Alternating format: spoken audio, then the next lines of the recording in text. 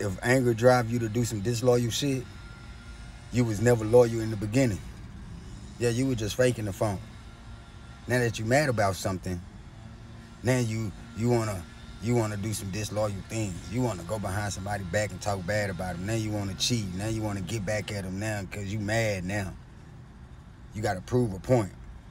That ain't gonna fix the thing. You gotta let karma do its dirty work. Just because you upset, you don't need to go out there and try to fix the problem yourself. Got you doing things that you know you're gonna regret. That you know you're gonna make you feel bad. Just gonna have you out there like, dang, I wish I would have never did that. Should have communicated, talked to him instead of just getting in my feelings and going out my way and doing the most.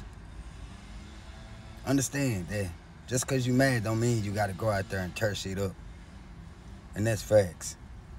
I appreciate everybody that got this far in my message. I hope you all have a wonderful day.